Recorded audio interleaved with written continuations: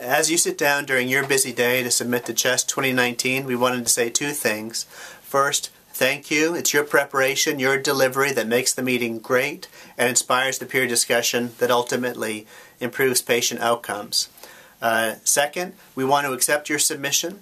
It's going to be voted on by national experts and then discussed at an in-person meeting of the program committee. Last year it took a score of about 3.85 on a scale of 1 to 5 to get in. And here's a few tips proven to increase your submission score. First, for the title. We want it to be descriptive and not a gimmick. Second, for speakers, we want experts, we want dynamic presenters, but we're also looking for some diversity. If you can help it, try to make sure that all of your presenters are not from the same institution.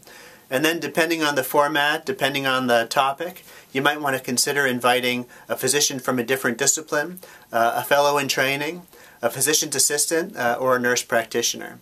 And then of course, complete proposals, having objectives with good action words, some references, are always appreciated. CHEST 2019 New Orleans, the Big Easy. We're going big to really optimize patient care. We're getting our attendees all the medical knowledge, all the procedural skills validation they need to do that. But we're also paying careful attention to how we can make their learning, their practices, their lives a little easier.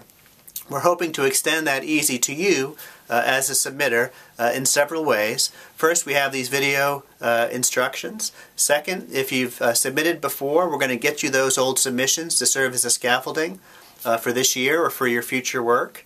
There's the option of being a submitter without being a presenter.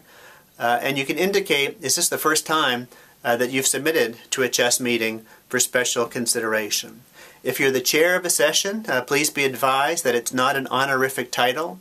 The chair is expected to give a presentation and not just be there to introduce people. We've also added a couple new exciting formats that you can submit to. We're going to get you an unprecedented level of feedback, and we might also reach out to you in order to ask you to make some revisions, kind of a conditional acceptance, so we can get your submission in. Again, thank you for your work. We look forward to reviewing your proposals and getting back to you, and we most of all look forward to having you with us down in New Orleans in 2019.